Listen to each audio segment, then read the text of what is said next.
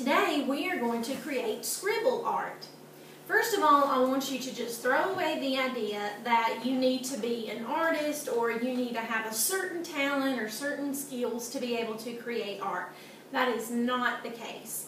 I want you to just enjoy the journey of creating art and realize that it's more about the process and not the end product that counts.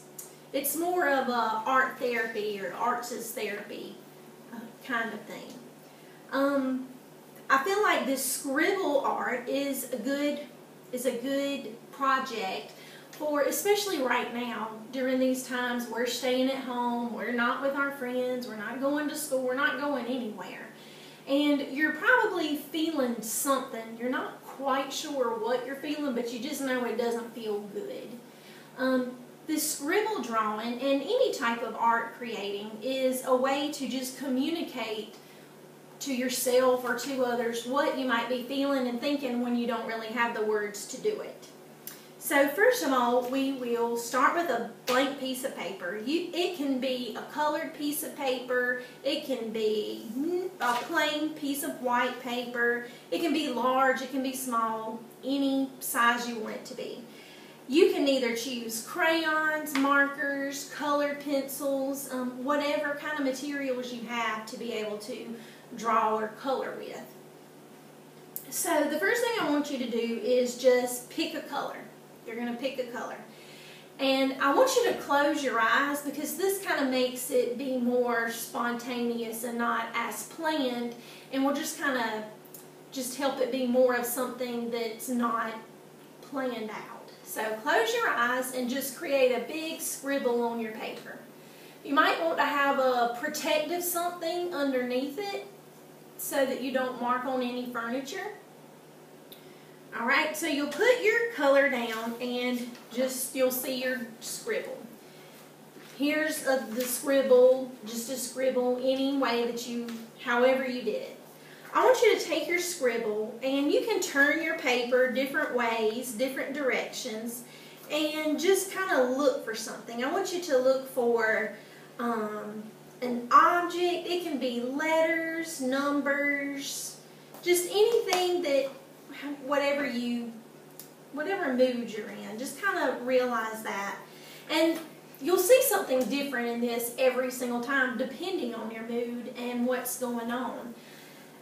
So you'll do this today and you might see one thing in this exact same scribble, you might see something else tomorrow.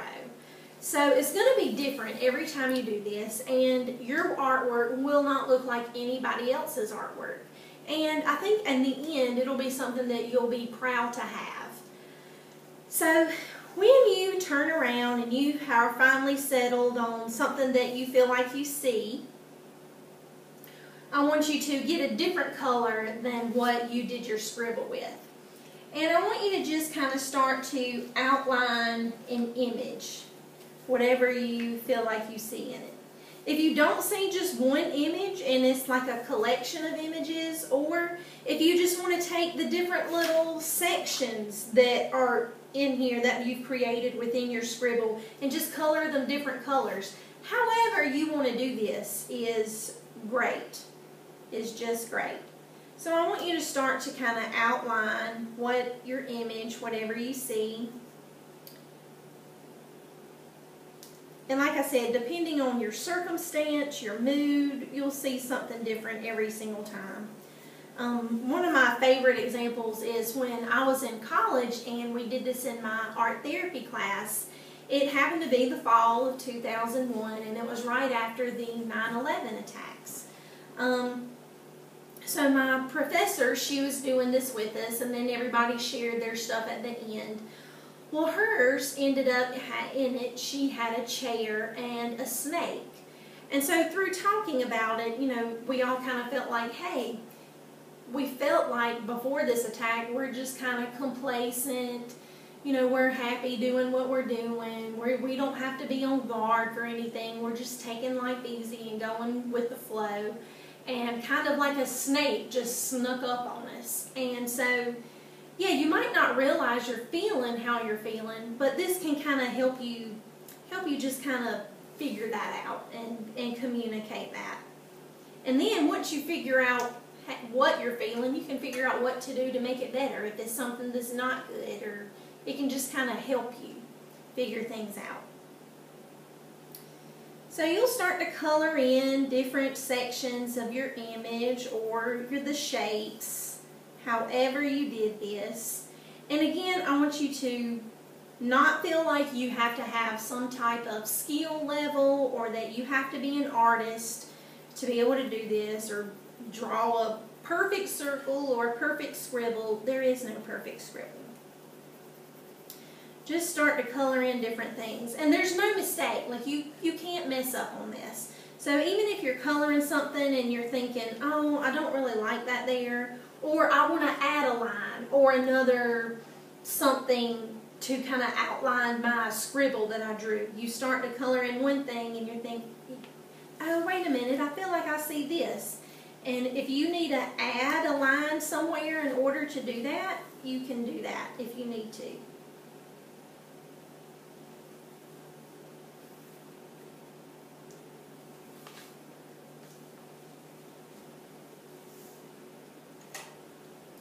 So just kind of color. You can use as many different colors as you want.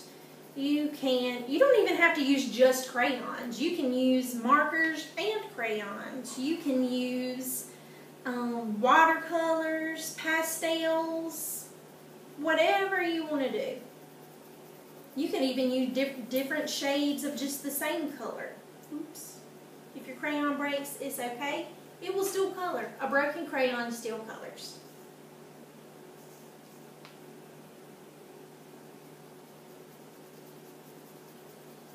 So just kind of keep turning it. You can even, you do a scribble, you can take your same scribble and you can ask anyone in your family or somebody else that might be in your home with you, and they might see something completely different from what you saw, and even after you finish your image, and that will be just fine.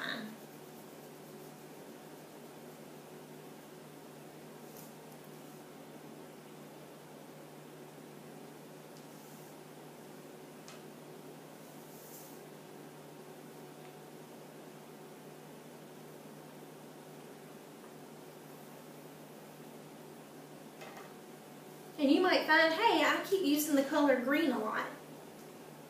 But green is my favorite color, so I kind of do tend to use more green than anything else.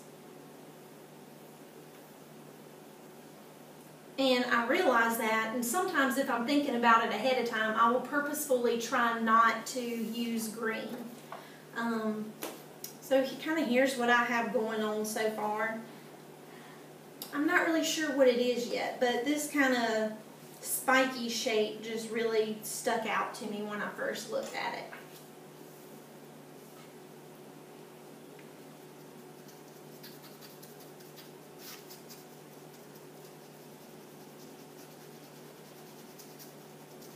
So just keep coloring, layering your colors.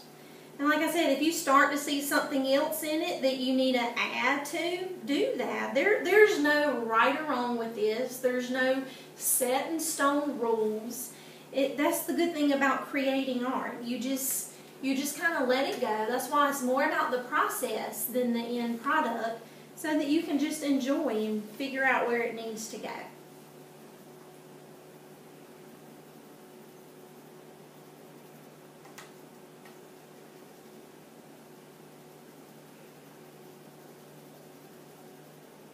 So you just keep on working and coloring and adding and everything else.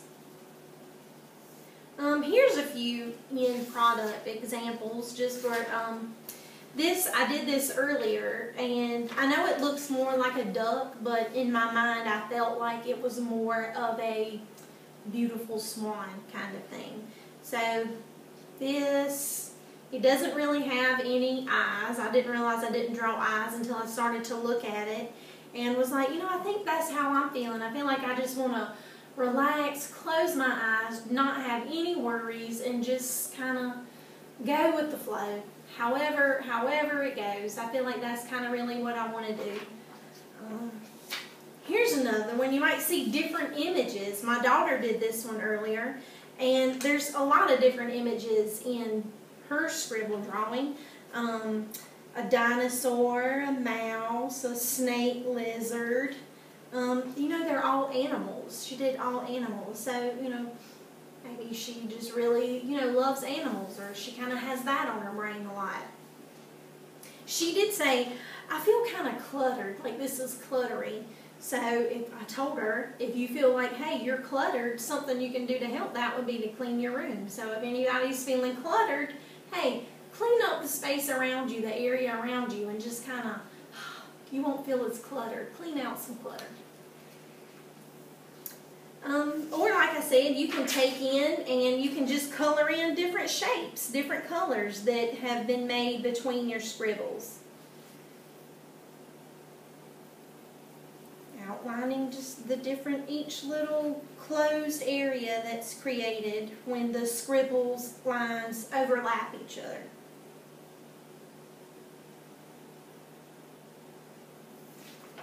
So just kind of color in different things. Whenever you're finished, depending on what you choose to do with it, this can look like a really, really good piece of artwork, some professional art. So you can get it finished. If you do have construction paper, I always like to, if I'm going to match something on construction paper, I choose the color black, just because I feel like it makes it look more professional and just kind of, it looks just a little more classy. I mean, this looks really dressed up, and you can have this frame matted, hang it on the wall, and it's like, oh man, nobody else will have a piece of artwork like this in their house. Only you. And then you'll be thinking about, hey, I remember when I drew that. I remember what was going on. This was during the COVID-19 crisis when I was stuck inside all day. So be sure to write your name and date. You can write it very tiny on the bottom. You can write it on the back. But yeah, that's a good thing to do, just to make sure you write the date on there so you'll always know when you did create this. So today is April 21st, for anybody who may not know. And if you have glue, just glue it to your construction paper and get it hung up. But you can do this again. You can do a project like this every day, a small one, a large one. And like I said, if you used crayons this time, use something different next time. Whether it be markers, watercolor, or whatever. So next week, let's come back together and create. We will make a butterfly stained glass. You will need a coffee filter, markers. It will have to be markers for this project. Crayons or colored pencils will not work. So you'll need markers, coffee filters. There will be a link provided if you choose to do a butterfly shape. I've made a butterfly template that you can print and cut out and trace on whatever color of your choice paper you want. So we will be making a butterfly stained glass next week. So come back and create next week. See you then.